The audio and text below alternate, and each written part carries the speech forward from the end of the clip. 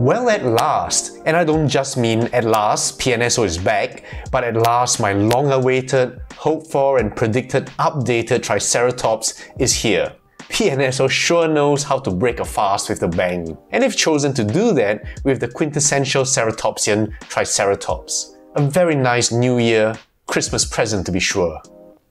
And just as the groundbreaking 2020 T-Rex did, I'm sure that this Triceratops will prove to be equally controversial. I think that's actually a good thing, because it spurs debates and excited discussion, and hopefully the result is that all of us come away better educated. So what I'll do is first talk about the model itself, and then I'll leave my thoughts on the cheeks, the horns, and other miscellaneous sciencey bits to the end, and you can stay on if you're interested in that.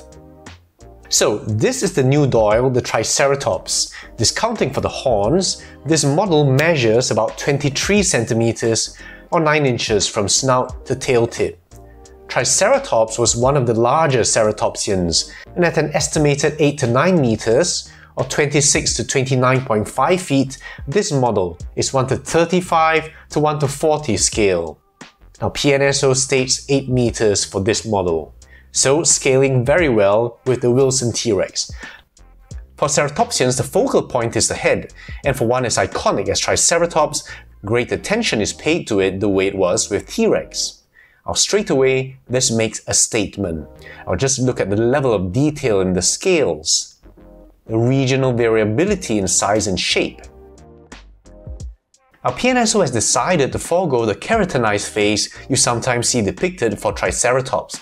But perhaps in a nod to that idea, you can see an area that's differentiated by having these larger scales, quite separate from this forward area.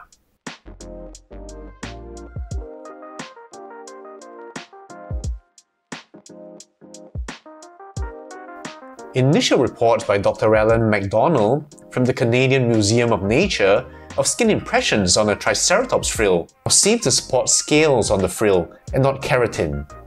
Now that was back in 2018, and if someone knows of a follow-up study, please let me know in the comments below.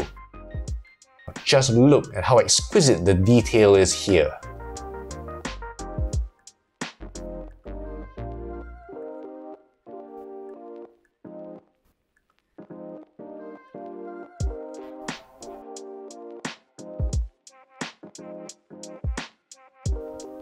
The frill isn't the typical Triceratops shape you might be used to, and from certain angles gives me Taurosaurus vibes. It also lacks the epoxipitals that are often a distinct feature seen in Triceratops frills. Now this does agree with the Horner and Goodwin 2006 proposal that as Triceratops matured, its epoccipitals went from distinct and delta-shaped to eventually flattening and merging into the frill margin. So there's some basis for this interpretation in Doyle here.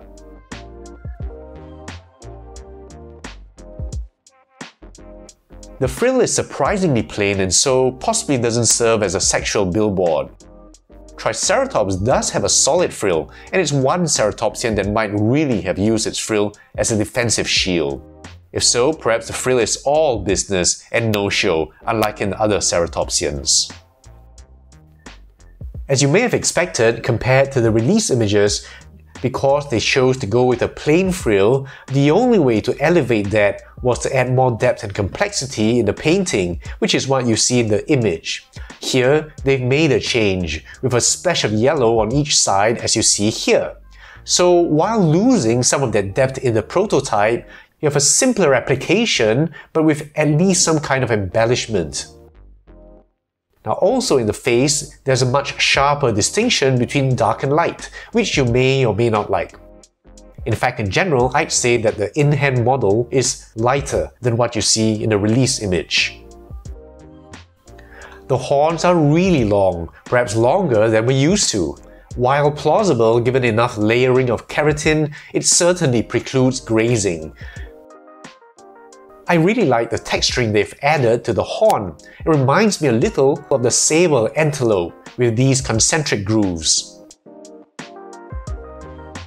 The color fade is very nice. The beak is sharply defined, with both the predentary and premaxilla covered in sharp keratin. The jaw articulates.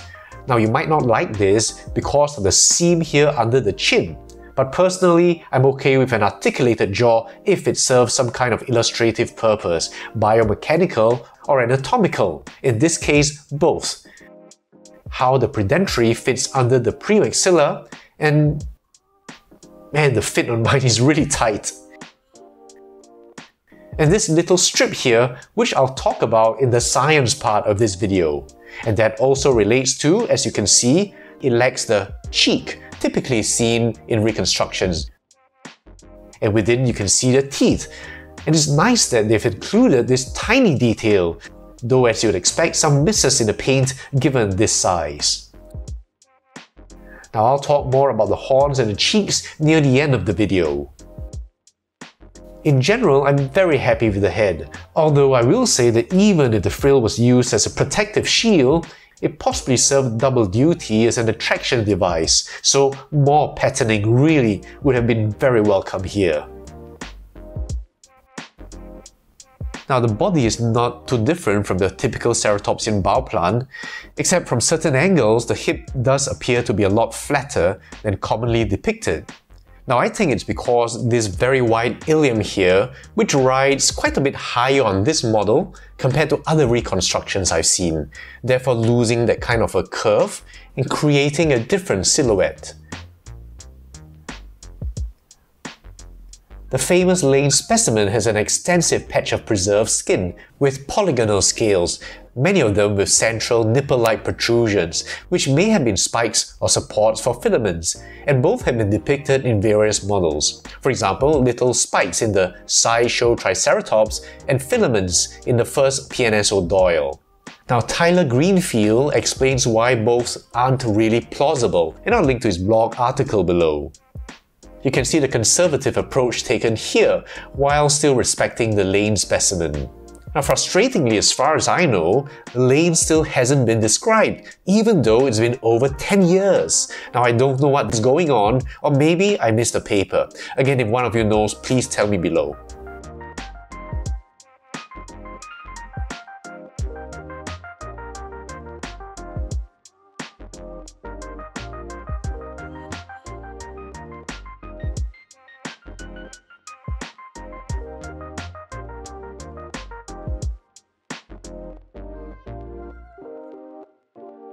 Now color-wise, it's definitely realistic for a big animal like this. And like the release images, there are still shades and layers, so you do get a depth of color, just like in real animals. But just too plain for me. Now subtle variations like you see in the PNSO Triceratops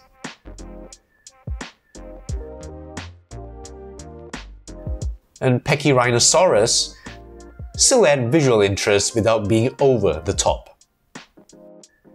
Much has already been written about ceratopsian posture. The consensus now seems to be a slight elbows out, with the forelimbs having a wider stance than the hind limbs, as you can see here in Paul and Christiansen's 2009. The number and position of toes are correct. Now we know that digits 4 and 5 of the maners were not weight-bearing. And while they seem a little low to ground here, reconstructions such as in the Fujiwara 2009 paper show digits 4 and 5 extending and even dorsiflexing in contact with the ground. But just because it contacts the ground doesn't mean it supports the weight, and that paper also notes that only digits 1 to 3 were weight-bearing. And also, only digits 1 to 3 were ungual,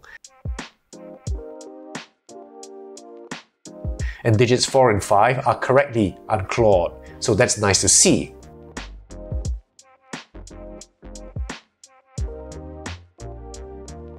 The right front manus is not flat to the ground, so the model itself does bear weight here. But since this is the front forelimb, it looks okay, as if the animal is reaching mid-stride and in transition before the full weight is borne by the other digits. Now most of us, after heel strike, contact the ground with the lateral border of the foot first before rolling off into pronation, so I'm okay with that. So my overall feel is a strong, bulky, powerful animal with heavily muscled legs, capable of raw bursts of energy and violence. And just standing there, he looks imposing.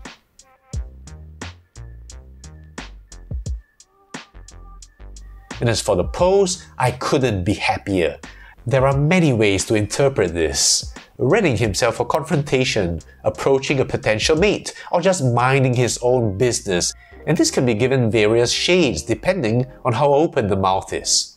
Now, best of all, it reminds me of this painting by Charles R. Knight, which I'm sure even the youngsters among you would have seen.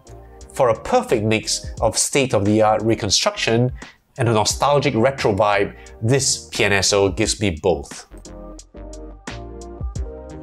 Now, just a quick mention of the extras. The posters, the painting cards, the activity cards, and a QR code that leads to the story behind this model, which I'll let you discover for yourself. The idea is that you can create the kind of exhibit you might see in a dinosaur exhibition, a very interactive and educational activity for children that I'm really happy that PNSO hasn't forgotten, and not just focus on adults. Now, we do want to show you the 1:35 skull.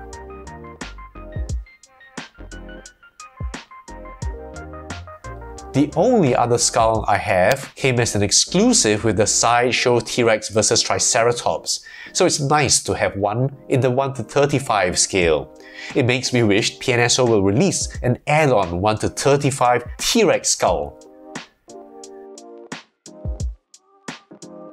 Now let's get to the juicy, sciencey stuff, and then we'll look at some comparisons after that. Cheeks. For a long time, ornithischian dinosaurs have been proposed to have cheeks to hold food during mastication and to support the elongate rostrum.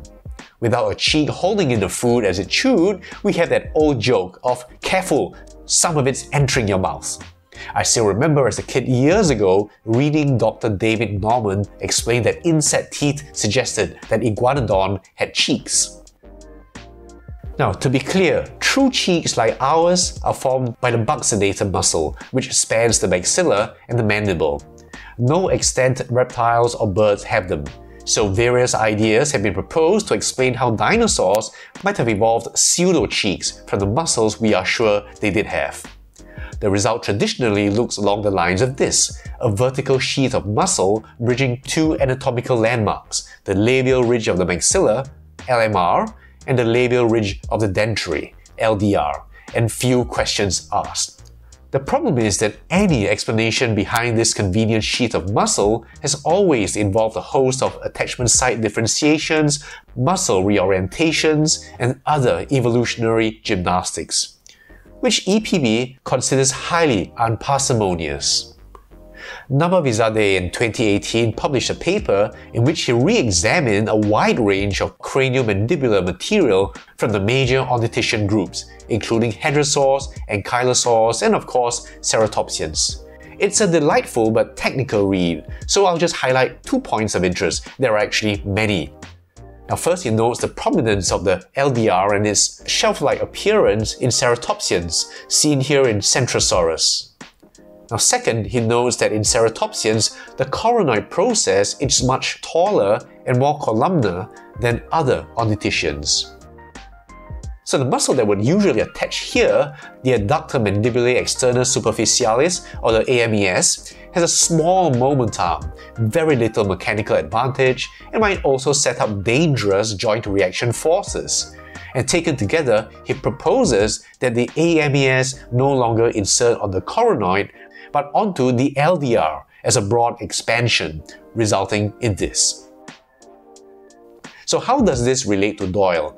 Well, this is probably the reconstruction we're used to, with this vertically oriented muscle wall giving us this kind of outline, and hence the traditional look. With the new proposal, this muscle is gone, replaced by the proposed AMES expansion. We now have this outline, with the AMES represented by this strip in a PNSO model, resulting in this new outline, and hence the new cheekless Doyle. I should mention that the buccal osteoderms in Nodosaurids, such as Edmontonia, do suggest that some soft tissue in the cheek was present in at least some dinosaurs. Torosaurus or Triceratops. No, this isn't a rehash of that Torosaurus is Triceratops can of worms. Let's agree they are indeed different dinosaurs. It's really more to do with, is this model Triceratops or Torosaurus? And this relates to whether the fossil it's based on, AMNH 5116, is in fact a Triceratops or a Torosaurus. To understand this, look at this photograph of AMNH 5116. This has in fact been filled in extensively with plaster. Now look at this AMNH 5116 skull by Fadeno at DeviantArt. Notice that the filled-in part that would have helped us identify if this was Torosaurus, such as the fenestrae or the occipitals, are frustratingly absent. Horns. The shape, orientation and length of the horns will almost certainly be polarizing. Now most of you know what we have are the fossilized bone cores of horns, and in real life these were covered by keratin sheaths. Here we have AMNH 5116 with the horn cores. Now superimposing this image of the new Doyle, I'm not 100% perfect granted, but I don't see anything too egregiously off with the orientation. Now the question is, how much keratin goes on that and what shape? Dr. Mark Witten discusses this in a blog post I'll reference below. Keratin is essentially dead tissue, like fingernails and hair. They grow from the horn core, where the newest material is laid down, while the oldest layers are pushed out. Now taking the example of this bovine horn, the tips will be the oldest, most external part. They were pushed out by the next older layer here.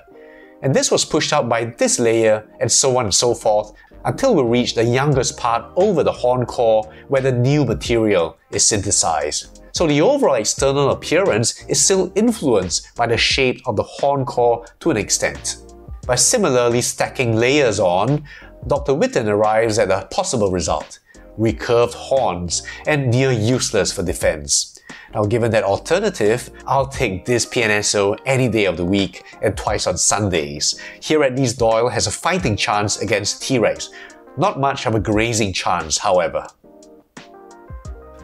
And finally, some comparisons. Now first is my most up-to-date Triceratops till now, the Safari 2018. A roughly 1:35 scale too, and a fine example of Doug Watson's work.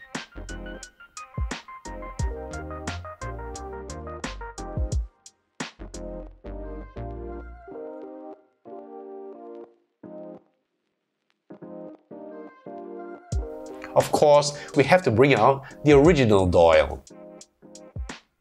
And here you can see that this follows a much more traditional look.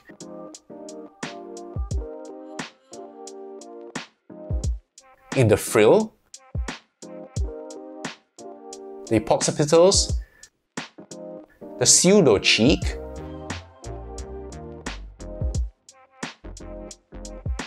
the shape and the size of the horns,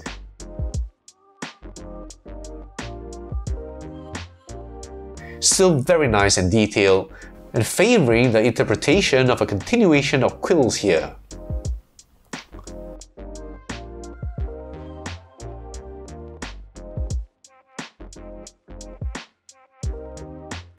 We should also compare him to some of the newer PNSO ceratopsians. Here with the Sinoceratops, despite some improvement, you can see how good these older PNSOs still are. And my favourite, the Pachyrhinosaurus. Finally, of course, the Nemesis 2020 Wilson T-Rex. What a delightful pairing, not just because of the 1:35 scale, but also in terms of poetic symmetry. Both kicked off a new year, both were the most up-to-date sculpt of the epitome of their iconic group, both represented PNSO's evolution up to that point, both are based on AMNH specimens, and both as a pair have been locked in that perennial struggle between predator and prey. And for many of us, they were our first and most memorable vision of conflict in the world of dinosaurs, and so they belong together on any display shelf. So that's it for this long video, but one of PNSO's masterpieces like this call for it, not just for the model, but to discuss the science behind as well. I'm happy to see another improved PNSO, this time in a ceratopsian, and I'm really looking forward to the Styracosaurus and a real representative Taurosaurus from PNSO. I'm dying to hear what you have to say about it, and if it's anything like the 2020 Wilson T-Rex, I'm in for a real treat of ideas and opinions. So take care my friends, and have a great Christmas and a great 2022.